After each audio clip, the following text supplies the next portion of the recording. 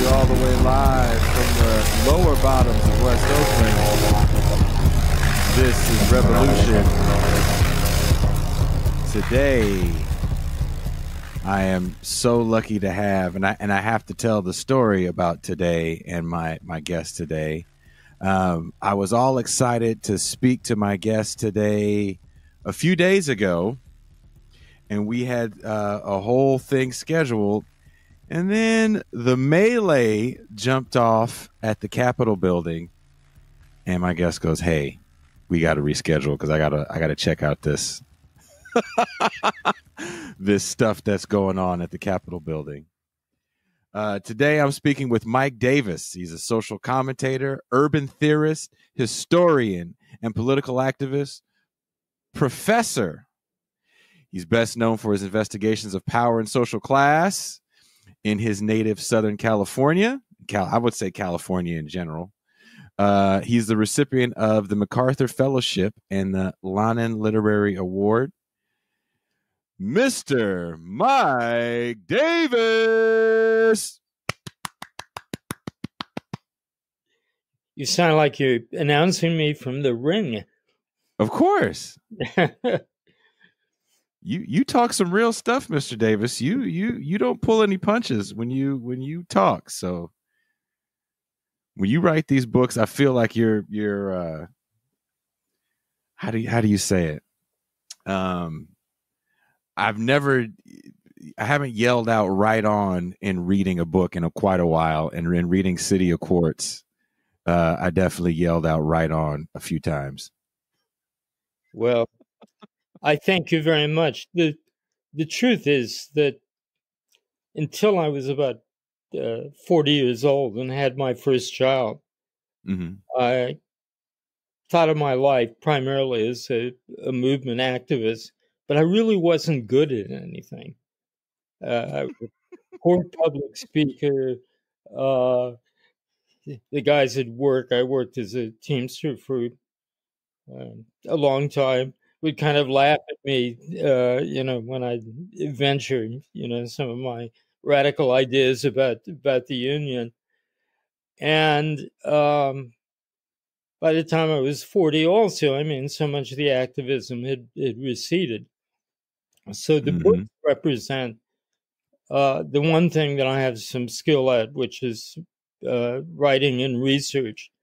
And literally all of them have been conceived as kind of an exercise in tool making. That is, books that are tools directed toward particularly younger activists across the country. Never particularly had an academic target for any of it.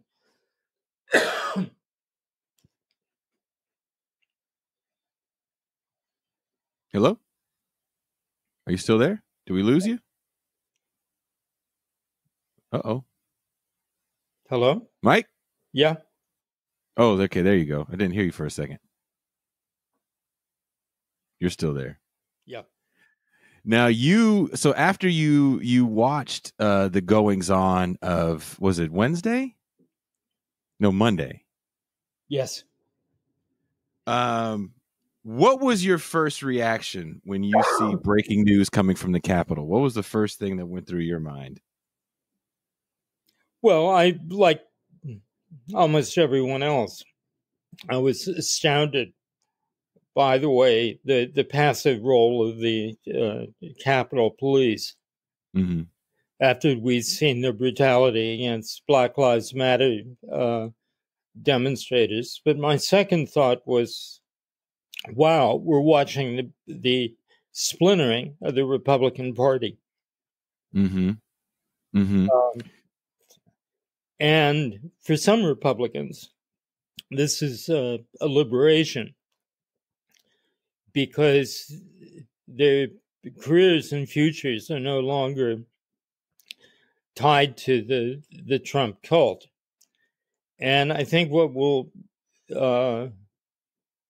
see over the next year is really the emergence of two parties, even if they retain the same level of Republican.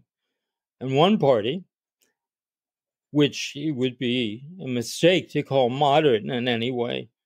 Mm-hmm. It'd be the post-Trump party that's realigned more closely with the traditional business power structures sorry, of No, the no. Republican Party, and a whole generation of young Turks, primarily in the Senate, that people like Tom Cotton, for instance, from Arkansas, is often mentioned as a presidential candidate. That's frightening. They'll retain the alliance with Christian conservatism. And will still be, in fact, a far-right party without Trump. Meanwhile, and the leadership of this is mainly centered in the Senate, and senators, of course, are less prone to being unseated in primaries because of their access to corporate money. So retaliation by Trump is probably going to be, relatively ineffective against many of them. On the other hand, Mm-hmm. the Trump camp has become virtually a third party. And as we saw in the certification vote, we had over 150 Republicans, the majority Republicans in the House, rejecting the results of the election. And this party, of course, will continue to have a large presence. And we have to understand that right now, probably all Trump is thinking about is vengeance, taking revenge on Democrats who haven't supported his narrative. And he's in a good position to keep the majority of these seats, at least for a while. Much easier for Trumpites to retaliate against House Democrats than Senate Democrats. So this is quite an epical thing. This is a splintering and realignment of the Republican Party. But must be very careful about celebrating this as the end of the Trump era or the end of the Republicans as a potentially majority party. So many of us, myself included, before 2016, thought the Republican Party was dying despite all of its attempts to restrict voting and disenfranchise people. And of course, quite proven wrong in 2016. So much depends on organizing on the ground, particularly the priority in the union movement of winning back Trump voters, union Trump voters who had previously voted for Obama, who had been lifelong Democrats before. Which were a lot of the people in that crowd. Yeah. Here's a question for you, and I don't know if you've been asked this already. Do you think Donald Trump succeeded where Bernie Sanders didn't even try? So to your point about there's a Trump faction of the Republican Party that's breaking off and kind of forming its own third party. There are people on the left that believe that Bernie Sanders should not have ran within the Democratic Party, but probably should have ran as some sort of third party candidate, especially after he lost the nomination. No, I think it was a necessary decision. Mm-hmm. And I think it was a great success. Last year's primary campaign. The problem was that eventually all the eggs were put in the electoral basket. I mean, the strategy of the Sanders campaign, as we were repeatedly told, and I think most activists in the campaign believe, was inside-outside, to use popular struggles in the workplace, communities, streets, to help elect candidates. And then those candidates in turn to support, reinforce the mass struggles outside of Congress and electoral politics. But as we saw what happened after the Sanders concession in March, was in fact the strategy was almost totally electoral. I mean, Bernie constantly was coming out with these great ideas, applauding the workers who were revolting against unsafe working conditions. But always that was followed by an appeal to contribute to Democratic candidates rather than calling for mass protests. I think one of the greatest failures subjectively was to build a movement in support of the healthcare and other essential workers who were working in conditions of great peril and danger. Although groups of Black Lives Matter activists and some DSA chapters and others did support on a local level actions by workers, there was no national campaign, no national coalition. That would have reshaped the nature of the final campaign. Instead, we allowed, in a way, Trump to capture the whole issue of jobs and economic fears, supported by a short-lived but dramatic recovery of jobs during October.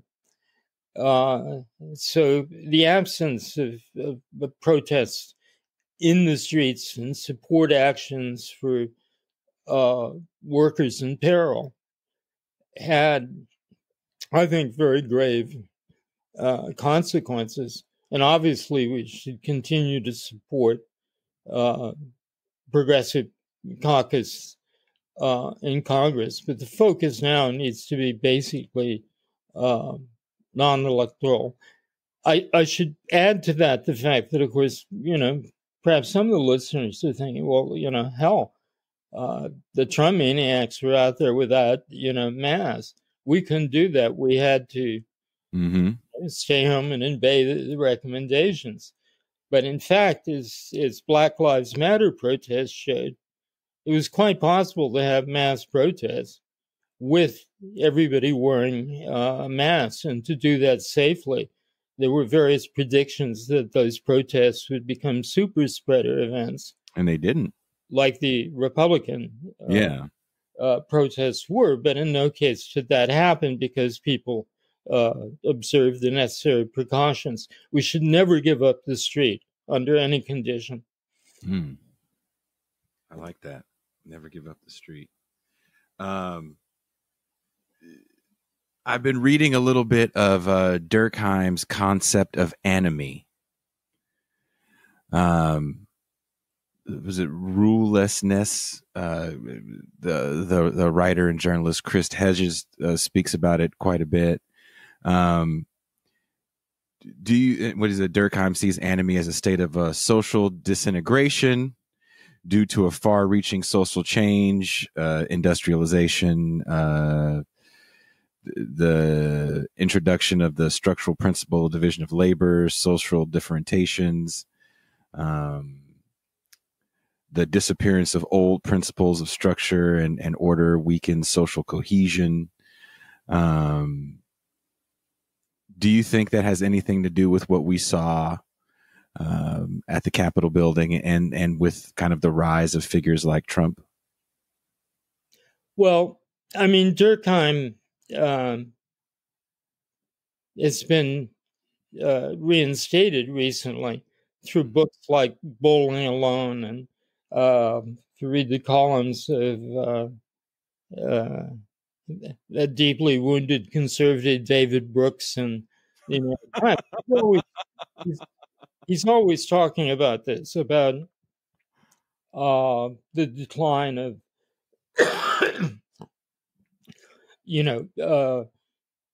associational activity of community activities, of workplace-based, friendships and the like.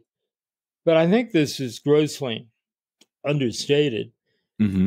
If you think about it, it hardly applies to the case of African Americans, Chicanos, and immigrant communities.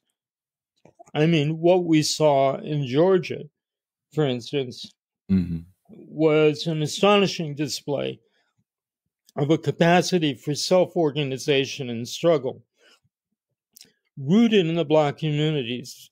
Uh, Strong uh, uh, structure of solidarity and the institutions that support that, like the churches, uh, for instance.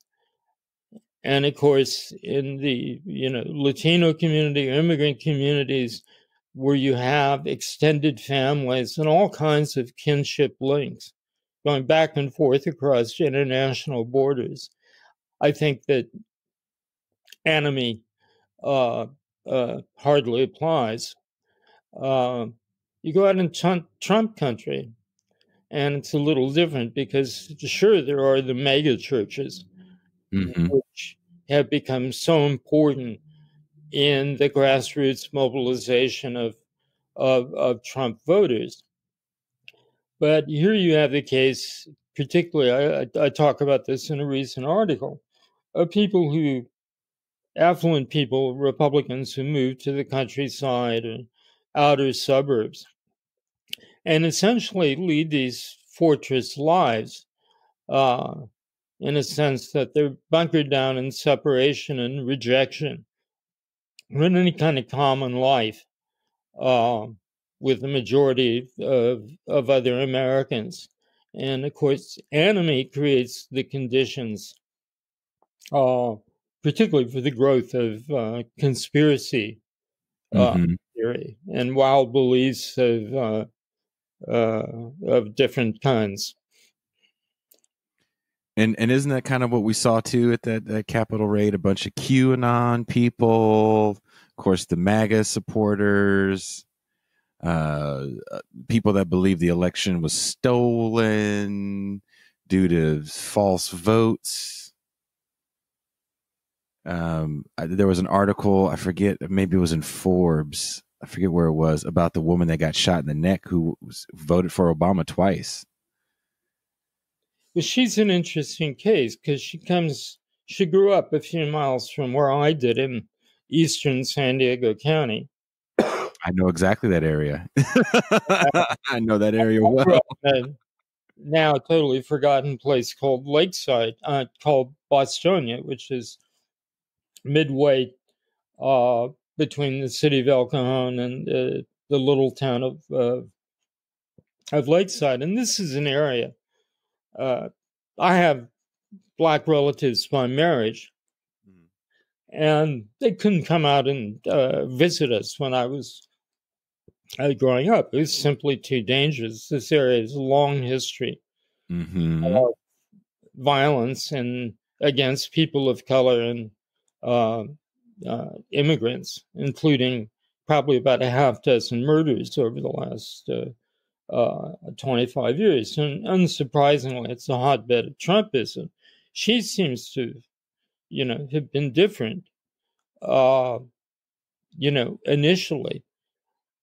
But if you're around other people, the pressure to conform to their beliefs and, just the constant bombardment of these claims. And this came from, I think, not only her friends, but from, her family as well.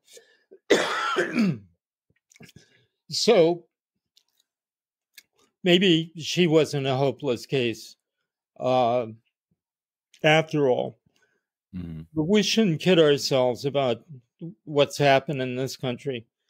Um, 6-7 years ago, we're talking about the majority versus the 99% versus Yes. 1%. Yes. Well, everything, every poll taken since Trump's election and polls that have come out in the last few days show that there's 35 or 40% of voters who are absolutely, rigidly, and unmovably on the far right. And there is a soft Trump vote, like the union members we were talking about, Mm-hmm. who should not be forsaken in any sense. But we have to understand Bless you. that the 40% reality is here and it'll stay here, and how to deal with it. And I think we're probably only beginning to see now right-wing terrorism on a large scale. Now that it has martyrs, and now that the Democrats have taken power, the groups who led the charge into the Capitol, some of them are just inept. They're a bunch of brutal fools, Mm-hmm. but others aren't. I agree. I think we'll see more Timothy McVeigh's. I agree. I agree. I kind of see that coming, and that was the one thing which was interesting when I heard. Well, I saw a lot of the comments on social media where people were kind of upset that there wasn't the Capitol Police taking shots at these people and this that, and the other. And two factors I looked at it. I was like, well, first of all, these are the same people that were on the side of the police during the Kenosha protests when the cops shot that young man in the back 7 times. And Well, I mean, one of the stories mm-hmm. in the news media today is how many different cities there are investigations ongoing as to members of their police forces. Yeah, who participated in these events. It was a large number. There were a lot of cops. Yeah, this was the Blue Lives Matter crowd out there. Excuse me? I said this was the Blue Lives Matter crowd that was out there for the most part. Yeah. But cops themselves, I mean, I come from a large working class family, and one of my favorite grandnephews Mm-hmm. is a county sheriff in Washington, the state of Washington. Mm-hmm. And this is a guy who always had great kind of, not progressive, but liberal, tolerant values. Mm-hmm. And just seeing how the culture of policing changes those values. I mean, we all know, we've all ran into good cops. Yeah. At one time or another. But the police are an unchangeably reactionary and racist institution, even when people of color, minorities, make up a large proportion of the police, as in the instance of many of the the Capitol Police. So this makes it so imperative and important for all of us to renew our commitment to Black Lives Matter, but at the same time recognize that the target needs to be considerably widened to include not only the cops, but the whole criminal justice and penal system, Mm-hmm. As well. I mean, this is in some ways the most successful movement I've seen since the 1960s. And although, many of us would call for other coalitions and building other movements, as I pointed out earlier in the show about the need for a coalition to support essential workers. it's all important to continue the fight against the criminal justice system and police violence. So, do you think an organization like Black Lives Matter, I shouldn't say, I mean, they're kind of non-autonomous, but do you think movements like that can work with law enforcement to change law enforcement, or no? Yeah, I mean, it requires considerable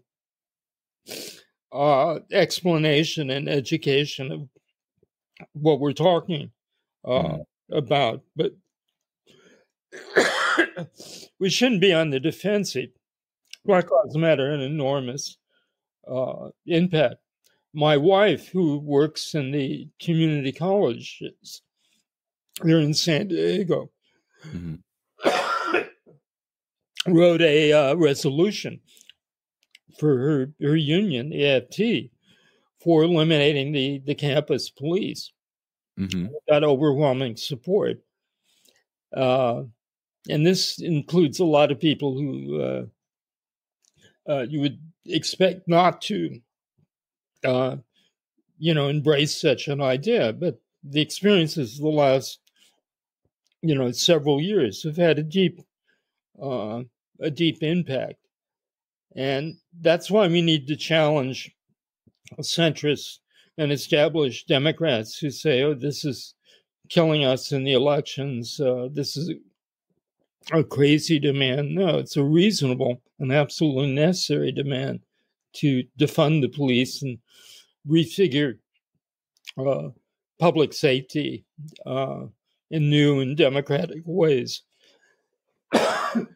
I agree wholeheartedly. For those that'll be listening to the show for the first time, I've worked with the unhoused at one of the proper Operation Room Key shelters here in Oakland, California, and if anyone knows anything about that, to get into the shelters, you had to be part of a pretty high risk population in being homeless. So it wasn't just like they snatched up the first 10,000 homeless people they saw.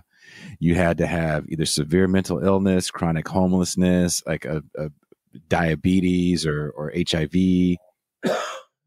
So generally you're dealing with a pretty hard to deal with segment of the population. And we didn't have a lot of resources for people. They pretty much just took the streets and threw you in a hotel and said, deal with it. And there were definitely situations where people had weapons, and things got violent, and law enforcement would have to be called. And you'd never want law enforcement to come to certain situations because you know how sometimes they can overreact. So when you call an officer because you have a person that you've done everything that you have been trained to do, everything you humanly possibly can do, but you're like, look, this person has a knife or a gun, and they're mentally ill, but I don't need the cops to come in here and put them down with a weapon. So I totally understand the need to change the way we look at law enforcement, especially when it comes to getting calls for people that are dealing with mental illness. But we face a dilemma that was so almost insuperable during the 1960s, and that generalized police violence, particularly when it takes on a strategic form, that is part of a deliberate attempt to destroy movement organizations, like the COINTEL program targeted Black Panther Party in the 1960s. You end up focusing everything on self-defense and on the police. And there's a danger of losing attention on the main targets, on the ruling institutions. In the 1960s in LA, that was an old guard power structure, savings and loans, and the family that owned the Los Angeles Times, banks, and so on.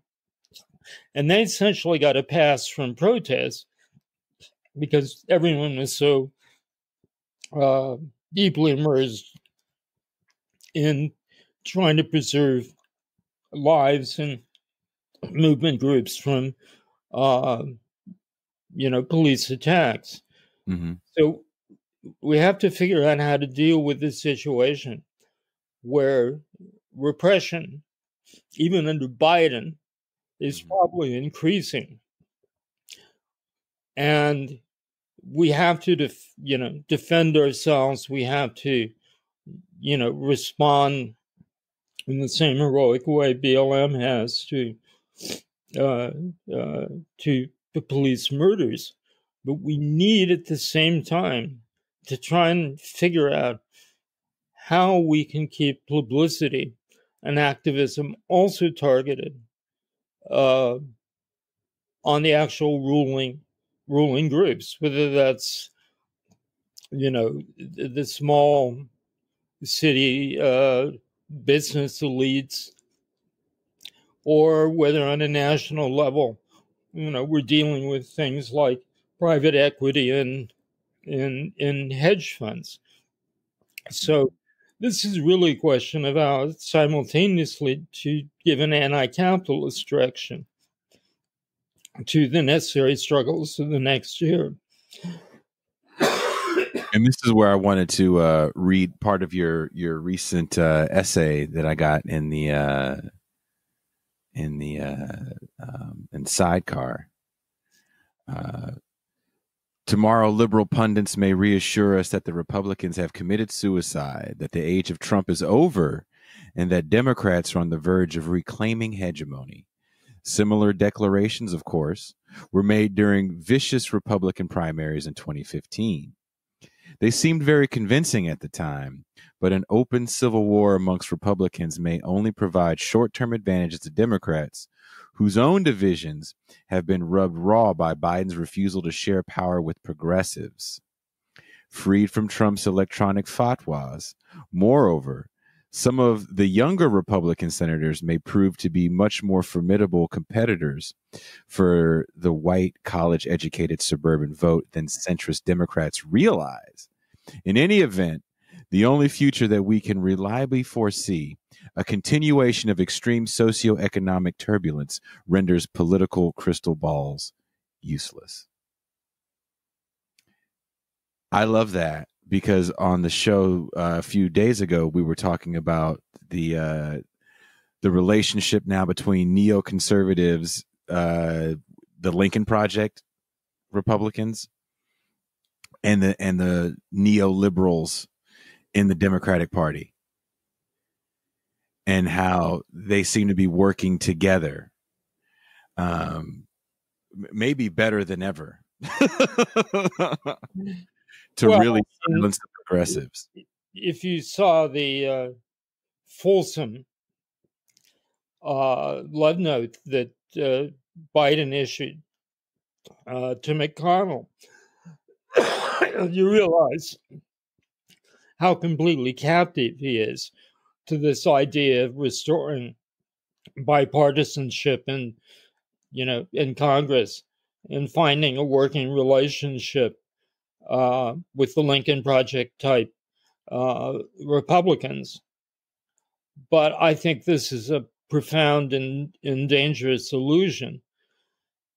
And right now, what's happening is not so much that the Romneyites or the Lincoln Project people are regaining control of the Republican Party as younger far-right Republicans who've broken with Trump are in a strong position not to restore, Nixonian or even Reaganite republicanism, but to preserve the far-right revolution, but on a basis that makes it more appealing, not only in suburbs, but some of these guys, and they're almost all guys, have different positions on immigration. and Mm-hmm. undoubtedly are cheered by the success of Trump in November amongst evangelical, Latinos. So it remains to be seen how this, sorts itself out. But the Republican Party is undergoing a metamorphosis, not a disintegration.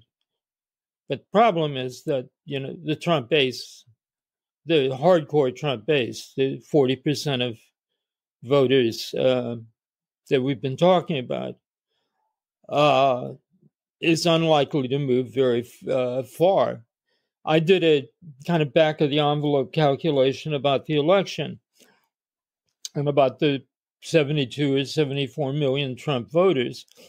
And if you take this 40% figure, calculate that as a percentage of the Trump vote, you're still left with about 17 or 18 million voters who are critical of Trump but voted for him for some other reason.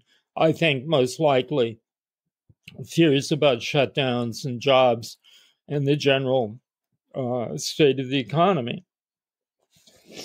And these are people that could be recruited to the Republican Party that's represented in the Senate. There might be one back, particularly in blue collar cases, to the Democratic Party, depending on how active unions are and organizing campaigns are in the next period.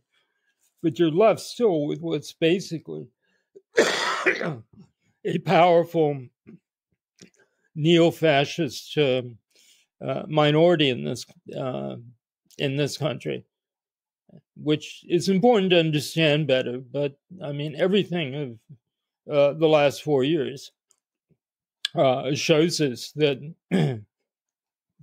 that Trump was right about his infamous statement that he could go shoot somebody in the streets of New York And it get didn't away with bother his supporters at all. Well, in a way, he's shot hundreds of thousands of people in his handling of COVID. He's driven it. Oh, the country into to recession. But everything, the polls the last week and show that segment of his support hasn't changed, and this becomes, I think, will define a new age of political violence in this country. so are you familiar with the work of Andres Malm? He wrote the book Corona, Climate, and Chronic Emergency. Yes. I can't. I'm familiar with the work on a very superficial level.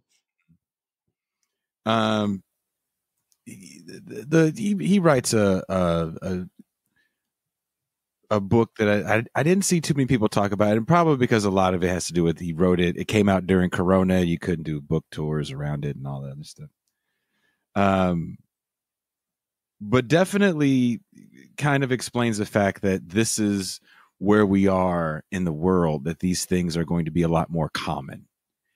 And you have been talking about this for a long time, zoonotic viruses and their relationship to us and our reluctance to really deal with it. And it being one of the bigger failures of capitalism, I would say. Well, the current healthcare system in this country and the international public health institutions are really incapable of translating what is an absolutely historic revolution in biodesign, biotechnology, um, genetics into public health for the majority of people. A lot of ink will be spilled on how all this happened because the Trump administration dismantled the pandemic surveillance and response infrastructure that had been built up by the Bush and Obama administrations. But it goes so much further than that. Mm-hmm. If you look back at the history of campaigns against infectious disease, there are two different templates, two different camps. The dominant camp in this country and globally are militarized campaigns against specific pathogens or their carriers, their vectors, mosquitoes and so on. This model was originated in the U.S. Army's famous campaigns against yellow fever. After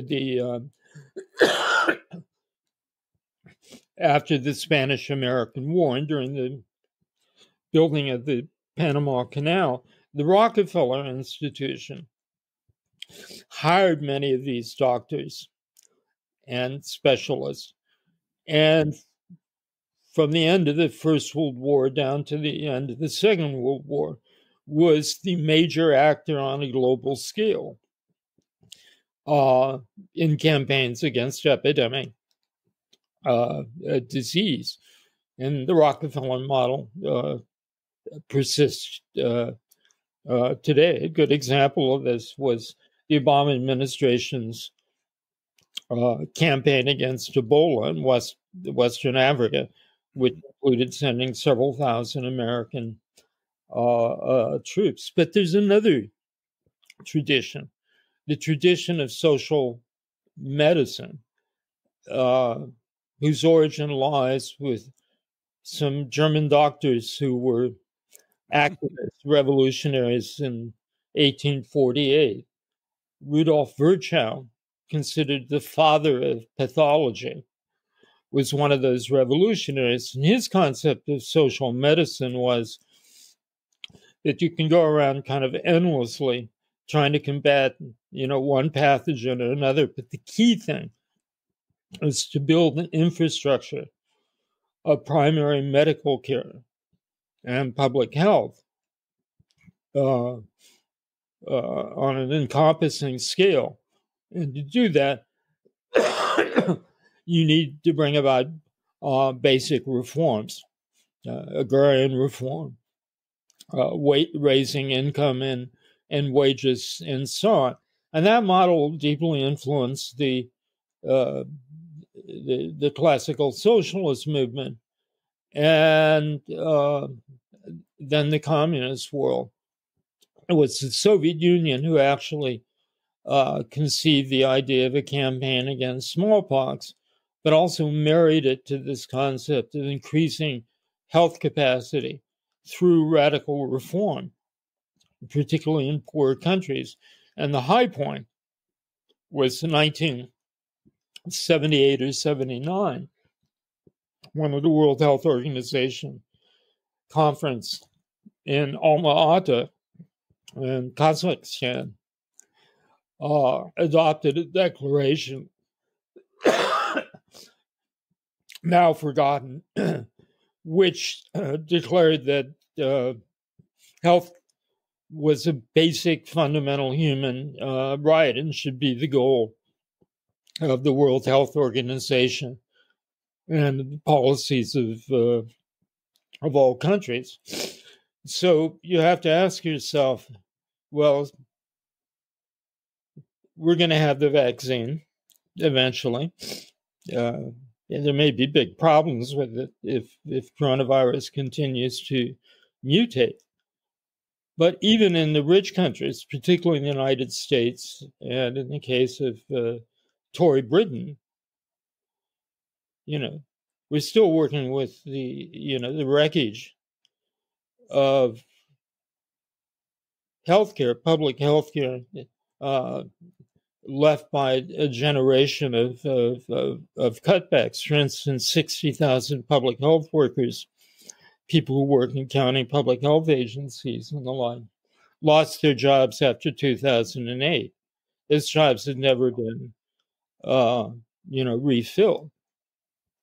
So, in the country that spends almost twice as much as other rich countries on medical care, uh, we're working with a situation where a quarter of the population can expect only the most basic or primitive care, which expresses itself,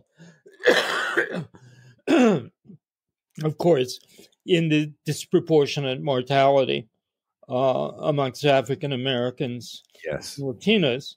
But on a world scale, yeah, even if 2 years from now the vaccine finally is available in small farming communities in Africa and other poor parts of the world, the fundamental structural problem remains, and that's the absence of access to uh, reliable, uh, health care for hundreds of millions of human beings.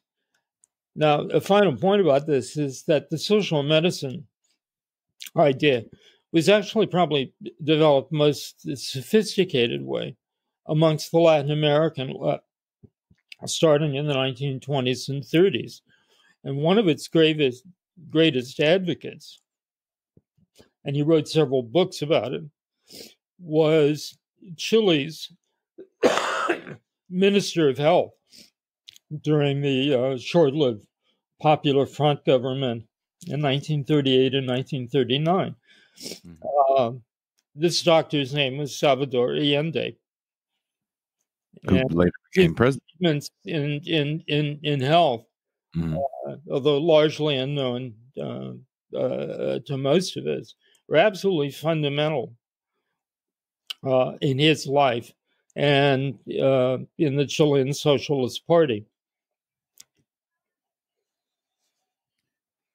I found an interview of you from a few months ago in Mother Jones, and you have a really interesting quote. You said it's a bit like the 1918 Spanish flu combined with the Great Depression. This is in reference to the pandemic.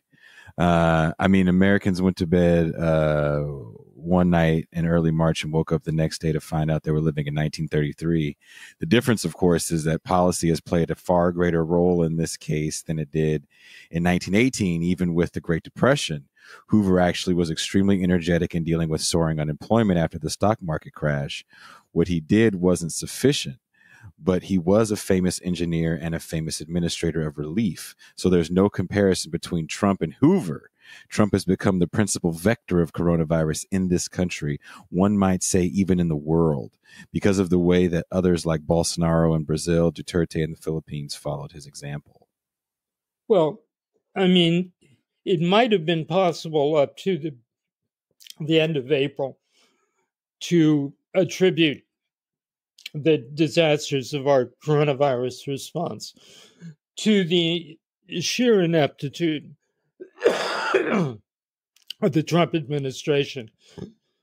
But beginning with the thuggish movement he launched against state governments and public health agencies, remember, Liberate Wisconsin, Liberate Michigan. Yes. It turned into an active war against public interventions against the disease. This is a criminal conspiracy by any definition, which is why it's so important that there is a full-scale, serious investigation of the conduct of the coronavirus campaign and the sabotage of the administration.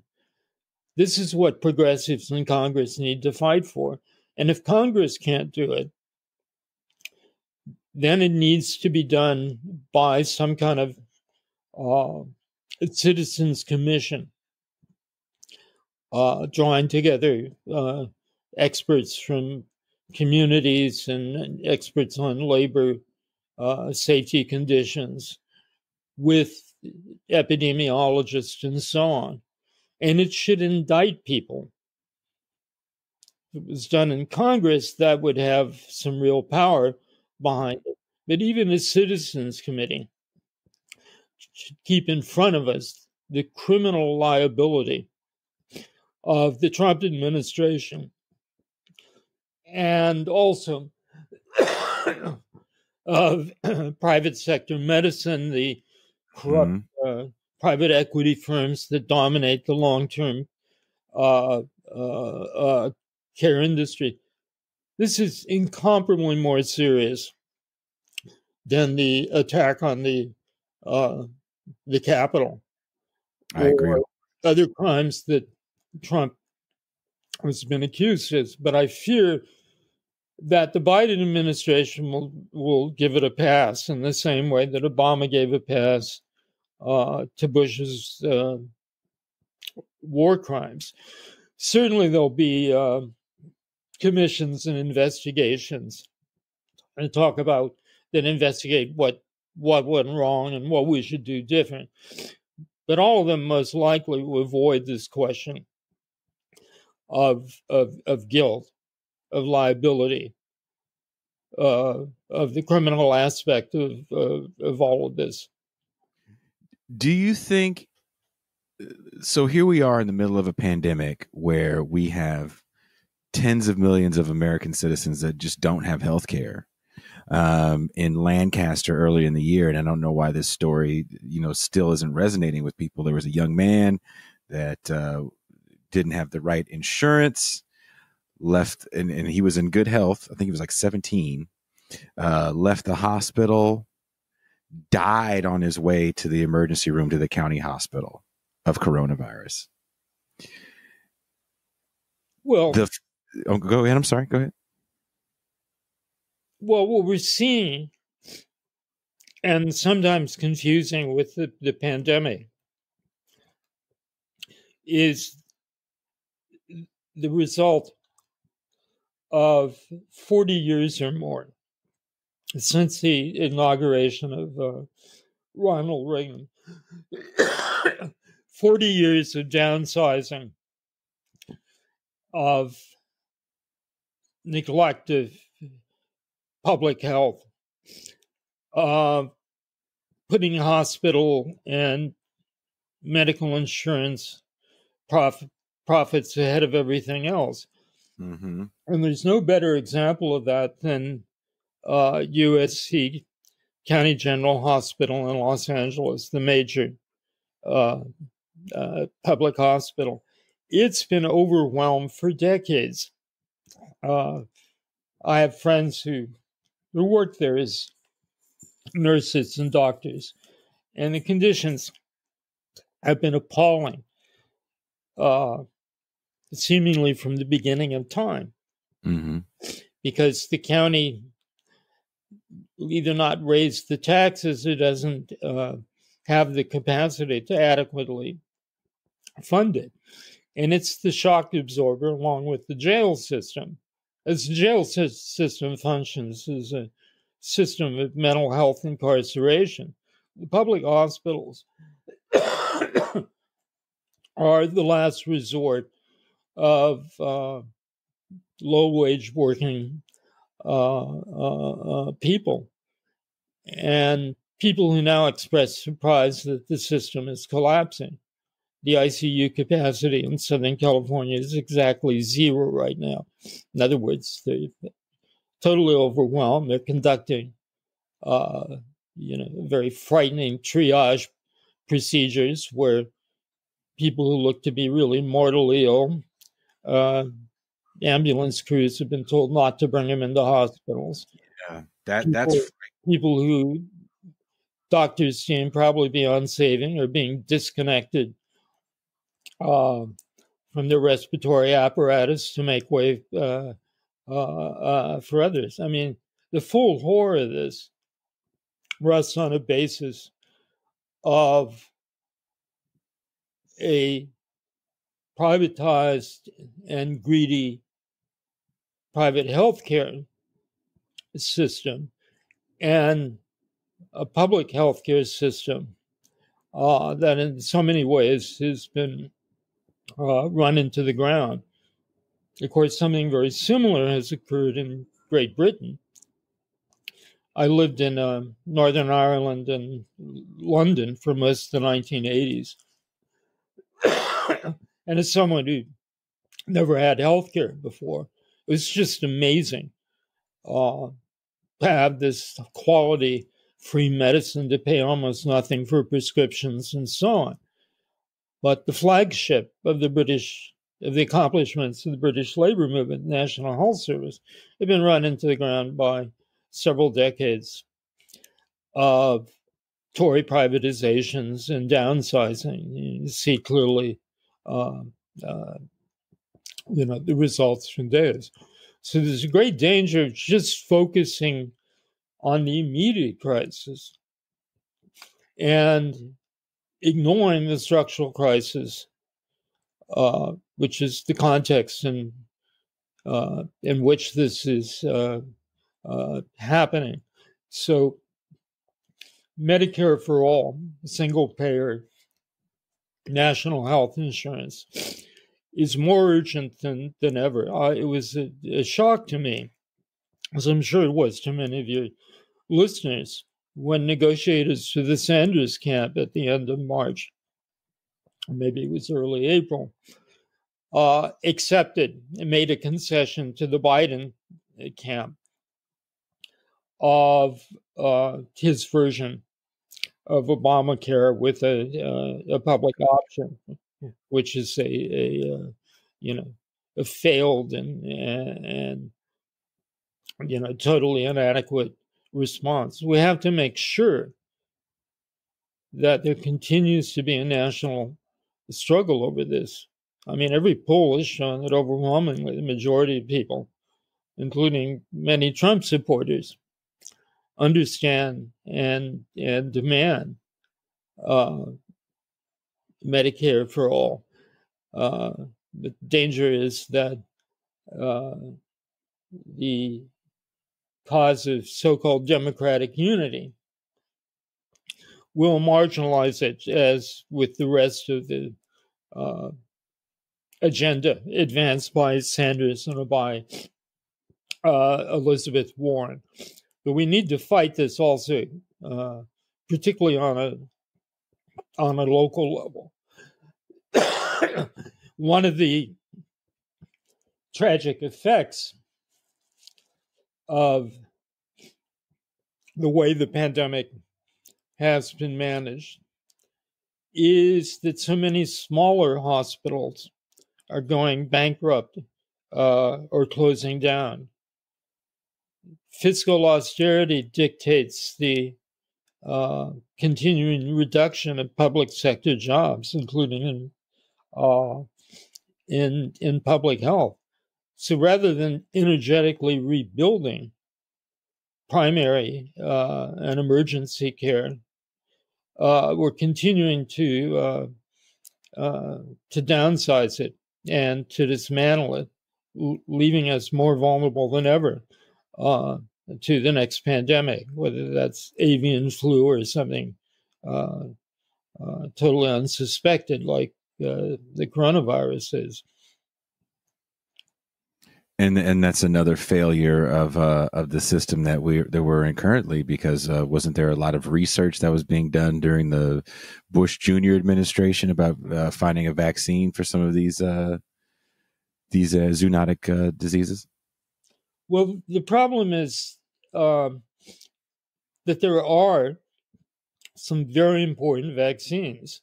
There was a vaccine developed for SARS, for instance, the coronavirus Mm-hmm. relative of our our current virus. But big pharma makes it so often made it impossible to produce these vaccines on scale, or even create stocks of candidate vaccines that have already been tested, because the very nature of big pharma, it sells itself as the industry which guarantees our health, that develops new drugs and treatments. But in fact, the larger part of the budget, a larger part of the budget of the big pharmaceutical firms goes to advertising, uh, Not research and development. not to research. The industry focuses on the highest profit medicines, uh, medicines for heart disease or diabetes, or for the sexual dysfunction of elderly males like me.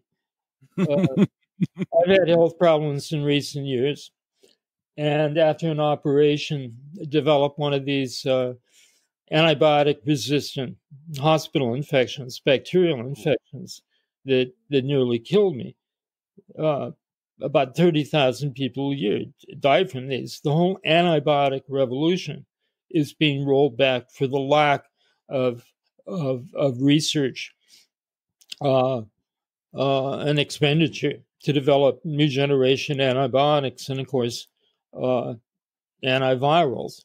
What Big Pharma does uh, is it buys up research, which often was developed first in public universities Mm-hmm. and licensed to smaller pharmaceutical or biotech companies, often run by faculty members of those universities. It buys that up, sometimes not for the purpose of using the research to develop new products, but to prevent those products from coming on the market because they compete with the far more expensive uh, existing jobs. In other words, the big pharma industry are essentially rentiers, okay, who use patents to extract huge profits, but have abdicated uh, the fundamental research was the basis of their legitimacy. So big pharma, in a sense, is a major part of the problem. They only really do these things and their profits are guaranteed, like the billions of dollars have been thrown at the big pharmaceutical companies by the Trump administration. And if you look at something like the Moderna vaccine, Mm-hmm. well, so much of this is research that, again, came out of public universities. It's backed up by $1 billion federal investment, yet taxpayers get no return from the sales of these vaccines.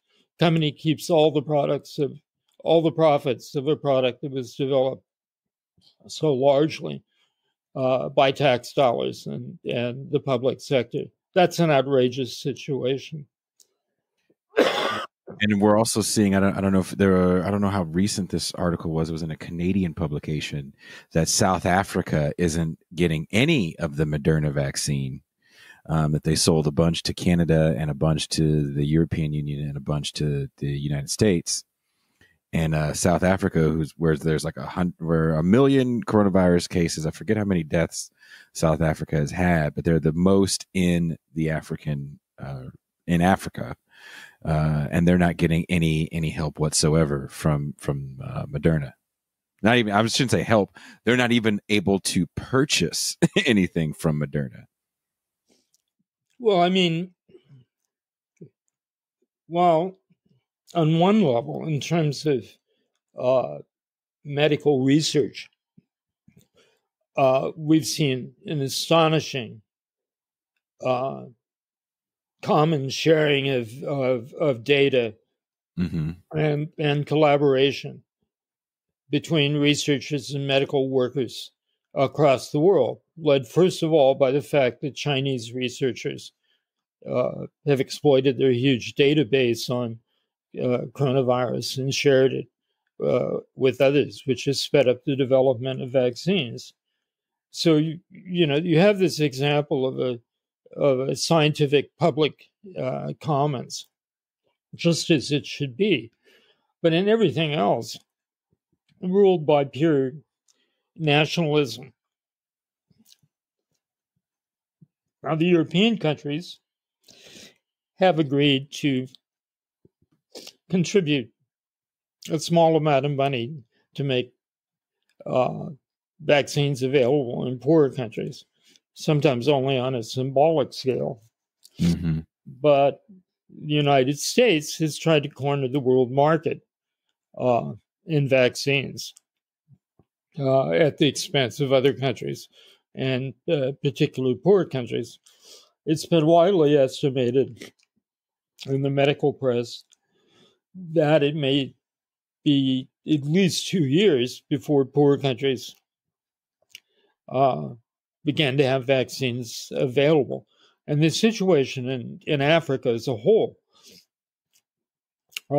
is really out of control. The first wave, the spring summer wave, was less horrendous than I think most people expected. But right now it's turned into a conflagration on a continent where malnutrition, the absence of sanitation and clean water make so many people immune suppressed and vulnerable to the pandemic. The World Health Organization, which is supposed to be the lead agency in international response, of course, it's been marginalized, partially because it's been hollowed out over the years by the failure of countries to make the contributions that they're signatory to. So leaving the World Health Organization dependent on alliances with a few major countries, big pharma, and some private philanthropies like the Gates Foundation. So essentially, on global level, the whole effort is disintegrated into, each man running for its lifeboats. The exception is that the Chinese are beginning to distribute, large quantities of their vaccine. The Russians also, to some extent. But the American case is simply the most terrible and the most criminal. Now, I've argued for a long time that the prospects for an American left have never been stronger. There's a very great danger on the left of inversing our own radical version of America Firstism. I think there's unmistakably been a decline in internationalism. And the place to begin with all this is fighting for aid to poor countries and renewing the principles of the Alma Ata Declaration on healthcare as a universal human right. And I look at the Cuban doctors that have done such a great job globally, sending those doctors all over the world to help. Was it Italy they went to and really got the numbers down there, and they were the only people to take on that ship that had a ship full of people that had COVID on it. So, and I think, didn't they even ask to come to the States and we wouldn't let them come in? Well, the Cubans are always heroic in these circumstances and punching far above their weight. What happened in Italy was that although the European Union leaves healthcare to the individual nations, it has a protocol, a treaty that requires countries to send aid and support to other countries in the event of natural disasters, including pandemics. Italy, last late March or April, invoked that protocol. And the response was that the French closed the borders and forbade the export of any French medicines or resources. Likewise with Germany and other countries. In other words, the EU totally collapsed into uh, nationalism Mm-hmm. on this question. And the only relief that came, the only aid that came, was the Chinese sent several plane loads of medicines and experts. But above all, the Cubans. I think that probably the least known story of all this is the case of Andorra.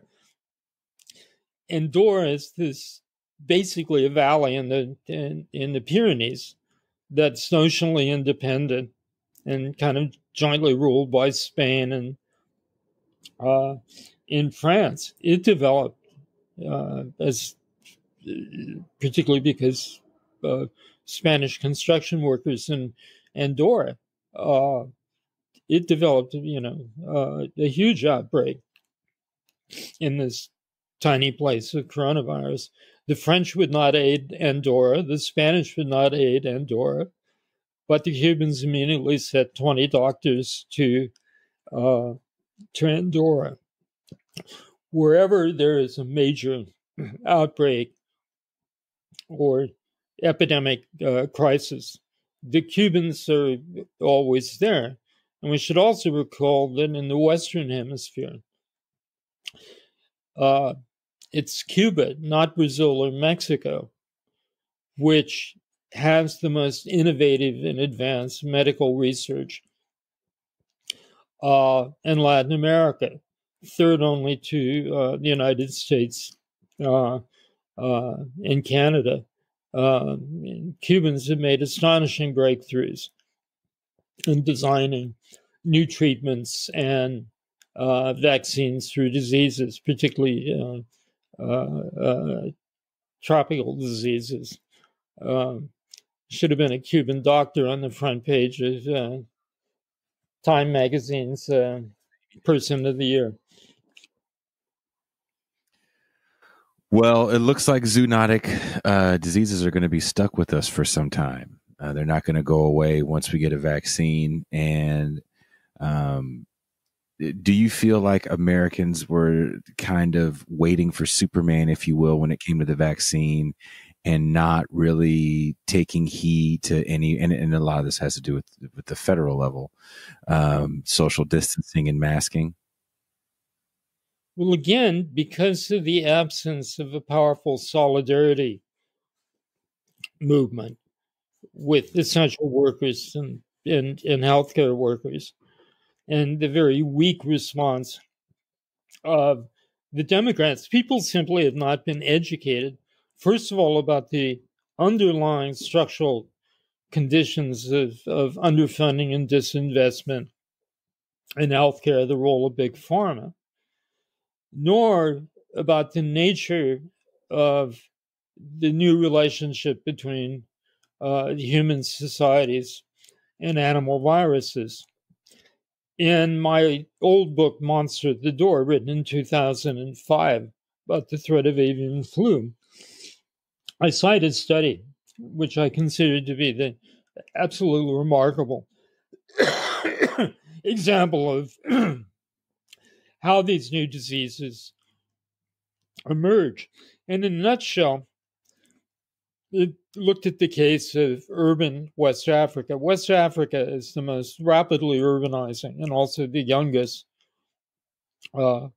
area on Earth. Traditionally, urban West Africans consume protein largely in the form of fish. 30, 35 years ago, the big factory fleets from Western Europe and Japan moved into the Gulf of Guinea. And the researchers estimate they simply vacuumed up half of the fish mass in the Gulf of Guinea. Not to put fish and chips on the table of wealthier countries, but most of it was used simply to feed as feedstock for poultry. So prices of fish soared. Several million local fishermen lost their jobs, found themselves bankrupt. At the same time, multinational logging companies clear cutting the great tropical rainforests in Cameroon, Gabon. To reduce labor costs, they began hiring hunters to feed their logging crews. And the hunters basically killed anything that was potentially edible, from snakes to monkeys. Because of the food crisis, particularly in the slums of urban West Africa, they also began to sell to people in the cities, and this became a major part of the diet in the cities. So here you have two very large-scale, profit-driven industries exploiting natural resources, and in the case of logging, breaking down the barriers, the kind of protective builder defenses between human communities and huge reservoirs of animal viruses. The growth of slums created enormous vulnerable populations lacking sanitation and so on. I mean, these are the conditions under which Ebola evolved and spread, and likely HIV as well. So the preservation of tropical forests, massive aid to family agriculture, so that poor farmers don't essentially cut and burn in forest areas. These are essential steps that need to be taken. I mean, capitalism mines the planet in a comprehensive sense, and is responsible in large part for the increasing prevalence of diseases, which viruses, and in some cases bacteria and fungus, that jump from animals and plants to humans. And of course, as Rob Wallace has pointed out so brilliantly in his book on factory farming, factory farms are the ultimate incubators and accelerators, like particle accelerators of disease emergence. You know, when you have 100,000 pigs on a single hog farm, or millions of chickens in giant factory setups, you could not think of a more diabolical situation for the kind of genetic transfers and infections that accelerate the evolution of pathogenic viruses in new diseases. I mean, some people, you know, some of us have a problem of ascribing everything in the world to capitalism, but in the case of disease emergence on almost every level, it's the for-profit sector, the corporate sector, that is directly indicted in what has become a new age of pandemics. And we're not that far away from the next pandemic. Right now, there's a bird pandemic going on globally, leading to the culling of millions and millions of birds. 10 European countries, East Asia, many parts of Africa, and the pathogenic subtypes involved in the death of birds passed from wild birds to domestic birds, and vice versa, include, for instance, H5N1, which is what my book was about, and in which I've been the chief worry and chief candidate for a pandemic for the last 20 years. That threat has not diminished in any way. An avian flu pandemic, it should be far more deadly than coronavirus, is not a matter of if, but when. Lots of researchers would use the term imminent. Do you think, because I feel like Americans are still split on the severity of coronavirus, and a lot of that has to do with, and I don't want to get too much into it with, again, the administration's kind of mishandling and downplaying of it early on, but we're almost at 400,000 people that aren't here with us anymore because of coronavirus. Do you think a lot of it has to do with the fact that there hasn't been like AIDS? I remember when Rock Hudson passed away and how that really made people realize that AIDS was real and it wasn't relegated to a certain subset of society. Has there been that moment for COVID yet?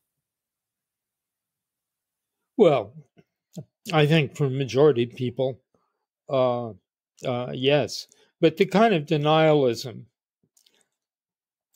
that ignores the vaccine, that encourages not wearing masks, that believes that the Democrats are running a child pornography ring out of an Italian restaurant in a Washington suburb, that thinks that Antifa actually were the ones who trashed the Capitol.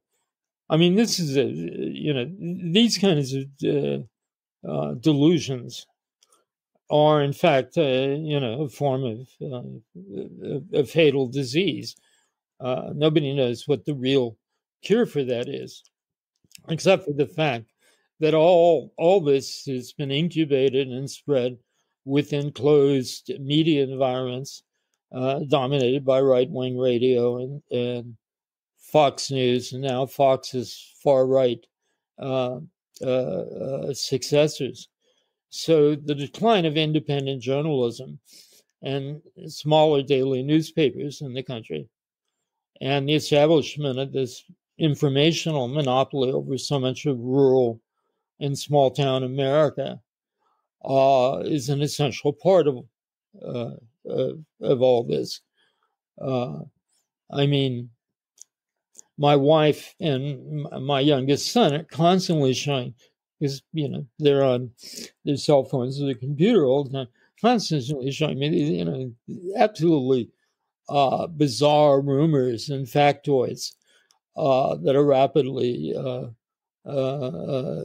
circulating, and we have to recognize that we really haven't created a popular culture of science in this country. I mean, you end up with the fact that the guy who owns the Creation Science Museum here in eastern San Diego County is a biochemist, or that there's so many